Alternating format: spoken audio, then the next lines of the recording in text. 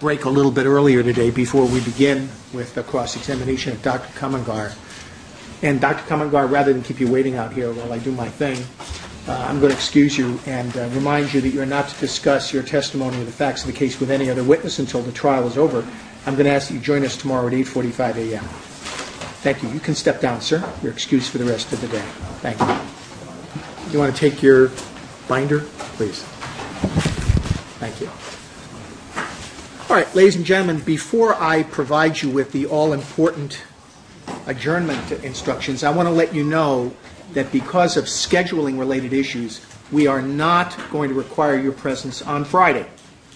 I mentioned to you at the beginning of the trial that oftentimes there are scheduling issues, and this Friday is one of them. Both parties in this case, both the people and the defense, have requested that we not be in session on Friday because of witness scheduling issues from the standpoint of both sides, and I've indicated to them that that request is entirely reasonable. I hope you have things to do on Friday, now that you know you have the day off.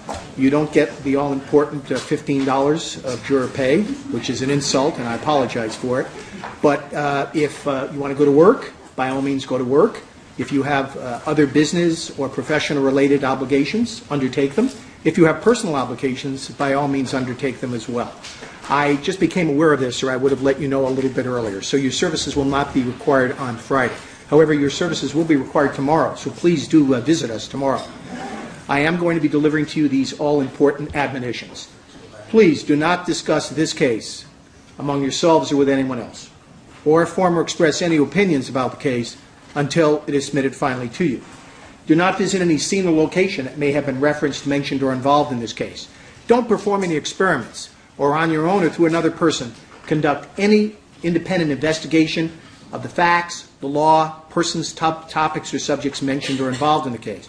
Don't access, view, listen to, or otherwise observe any television or radio programs, newspaper or magazine articles, or books related to any of these topics, subjects, or persons. Do not, on your own or through another person, access any internet website regarding any topics or subjects or persons mentioned or involved in the case, including but not limited to any search engine sites such as Google, Ask, or Bing, or social networking sites, including but not limited to Facebook or MySpace, or access or post any texts or tweets, access any blogs, or post any messages on any site regarding any topics, subjects, or persons mentioned or involved in the case. Please have no contact or communication whatsoever with the defendant, the attorneys, the witnesses, or the spectators. If someone approaches you or otherwise tries to engage in communication with you regarding any topics or subjects or persons mentioned or involved in the case, immediately end that conversation or communication and immediately advise us. These are very, very important instructions, and I certainly expect that you will follow completely these instructions and admonishments, and that includes the written admonishments, and you each have a copy of those admonitions. Do all of you continue to assure and promise us that you will follow all of these instructions? All indicating the affirmative. All right, ladies and gentlemen, we're going to ask that you join us at 8:45 tomorrow morning. Again, please come tomorrow, but please don't come on Friday. And we'll be with you in just a few minutes. Have a good night. We're in recess. Thank you.